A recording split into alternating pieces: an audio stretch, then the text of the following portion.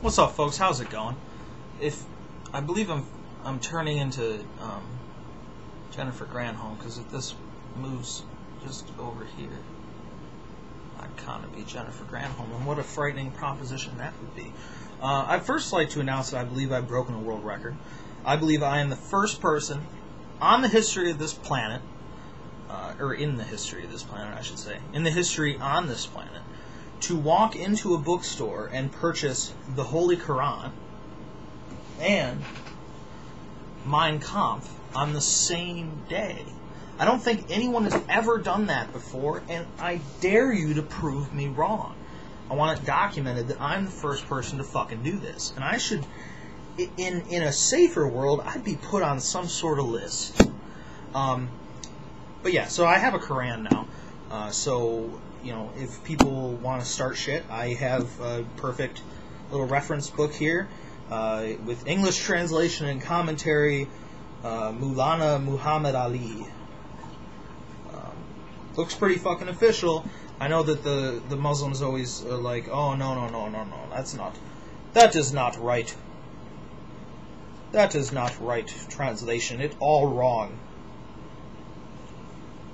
You know, it's funny that they say, you know, you'd think it would be an exaggeration to say that you can open almost any given page and, you know, read some fucked up shit, but, you know, it's pretty much true. And Allah creates you, then He causes you to die, and you who is brought back to the worst part of life, so that He knows nothing after having knowledge. Surely Allah is knowing and powerful. Yeah, He sounds like kind of a great guy.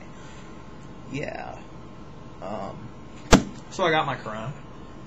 Just a couple more things to get in the religious text world, and I'll have a full collection. I also picked up Mein Kampf, as I said, because I've been talking about fascism and things like that a lot recently. Mainly because not only do I find it interesting, but I find that everyone, meaning people on all different political, you know, alignments, throws around words like fascism or Nazi, calls people Nazis or compares people to that thing. And they're usually wrong when they do it, and no one corrects them, because fascism has become a pejorative term, it's become a caricature that can be applied to anything that you don't like. And that's very, very bad for everybody, because it throws off the entire, you know, the entire fucking conversation. So I thought it would be important to have a reference book for fascism. Now, a lot of people will argue that Mein Kampf is not a good book for this, because even Mussolini, the creator of fascism, said that he didn't like the book, he thought it was full of cliches, and blah, blah, blah, blah, blah. Well, Mussolini, as you know, was strung up like a dog by his own people, so, you know, I think any dictator that can't prevent that from happening doesn't have any position to fucking speak. Now, I've said this before, and people have been like, well, they tried to kill Hitler a bunch of times. Yeah, they tried, didn't they? But he took his own life. He was not strung up like a fucking dog like Mussolini. So I'm going to take Hitler's advice when it comes to fascism, because he's the only one that made it work, at least for a while. Now, you know, and if you don't want to listen to Hitler, that's your own problem, because he's one of the most influential people in the history of all of mankind, so to not listen to what he has to say would be pretty fucking dumb, okay? Just like I've read what Jesus said, because I recognize that, real or not, he's an influential character in our world. Alright, so one thing that you know, people always compare, at least more often, compare right-wing movements to Nazis or fascism or whatever, but lately there's been a lot of attempts to try to compare left-wing liberal movements to fascism. And I completely disagree. Not to say that left-wing movements can't turn into something bad, but I don't think that there's any sign of fascism. Let me explain what this... I've selected a paragraph. Right? This is from Philosophy and Party. It was self-evident that the new movement could hope to achieve the necessary importance and the required strength for this gigantic struggle only if it succeeded from the very first day in arousing in the hearts of its supporters the holy conviction that with political life, with it political life was to be given, not a new election slogan, but a new philosophy of fundamental significance. All right, not a new election slogan, but a new philosophy of fundamental significance. One thing I want to note: this entire paragraph is one sentence. He tended to ramble, not a writer, a talker, not a writer. All right. This is one thing that we don't see in the liberal movement, because one problem that liberals have always had in this country, and especially the party that best represents liberals right now, the Democratic Party, is so incapable of picking a direction or a mission statement or a goal that they can't even get shit done that they want done when they're the majority. Okay, the exact opposite is true on the right, especially with this neoconservative movement, general neoconservative movement, which is really a movement towards a more theologically based government, right? That's a philosophy, okay? That's something that has some, some weight to it. That's something people can get behind.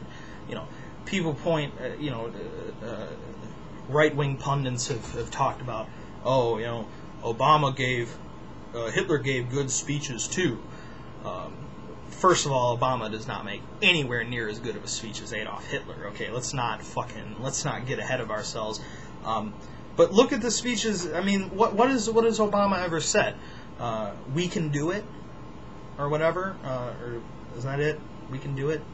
I don't remember what the fuck it was. Change, all this shit. These are just slogans. That doesn't mean anything. There's no strong, philosophical base to that. There's no goal to that. We can do it doesn't mean shit. And even the most hardcore Obama supporters recognize that. Most of them even recognize that shit out loud. Okay?